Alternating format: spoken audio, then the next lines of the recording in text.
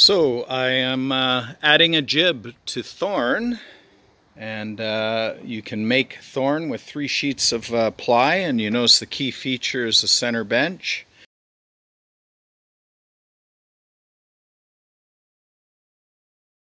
Which actually really makes it nice and easy to balance. And as far as leaning to the sail, you actually ride on this like a motorcycle. You just lean over or put your hand over on the rail. It's nice and easy that way. Look at us go now. Hat is on my head, so that's good. Okay, enough. Let's see if I can set this up so it works. On this thing I lean a little like a motorcycle, just lean over. But the bench seat's kind of fun. It's comfortable. And that's the sail shape. Anyways, this is the new jib for THORN. So it's not rigged perfectly yet. I made a little bow sprit. We gotta go to this side to see that. Basically hinged it on there, toggle it down to the bow cleat, and I have a little pin here. I put a little penny on here to act as a screwdriver to screw that on. So it's fairly solid enough for what it is. And I just finished making a couple little wooden cleats because I'm just going to have one sheet. I can easily slide up and spread move the jib sheet over to the other side, and I needed a place to cleat it down low. I may still cut the jib and make it a little smaller. We'll see. It may only need to be at this point, but I'll try it at some point with it as it is. But this is what I've come up with for now. And I tried a jib, just a tablecloth, out at the lake we were staying. While the shape is terrible, it's a tablecloth after all. It actually worked really good. I was really pleased with it. So we're going along pretty nice.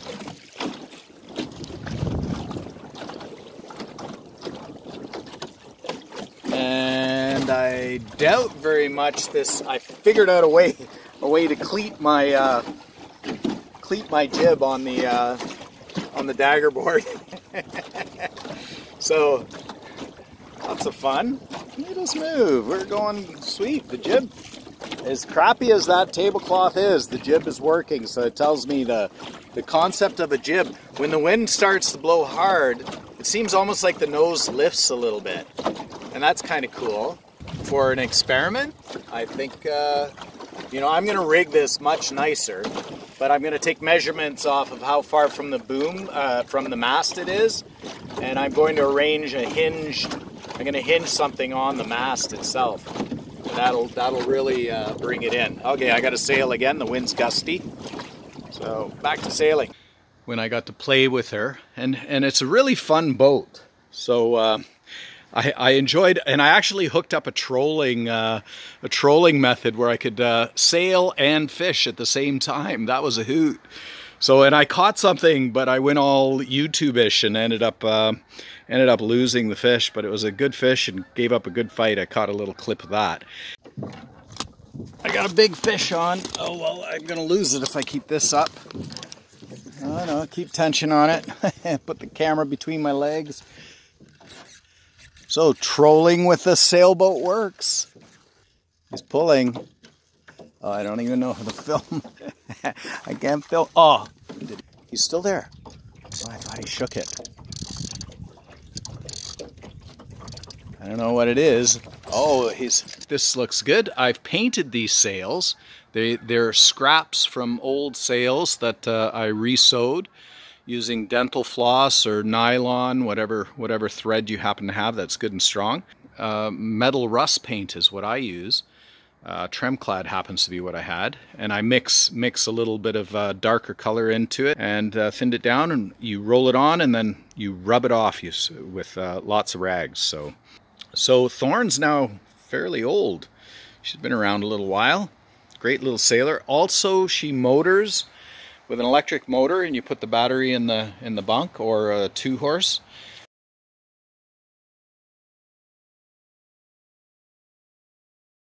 .5, and she rows quite nice too. And it has a single dagger board that goes in the slot there. The foam's there so that when you're towing, it's an old mop head. When you're towing, basically water doesn't splash up, or you're rowing, you just throw that in there, and plus then you have a sponge to sponge out. A cool addition to the boat. How about that? Feel free to visit roydesignthat.com. Thanks for watching.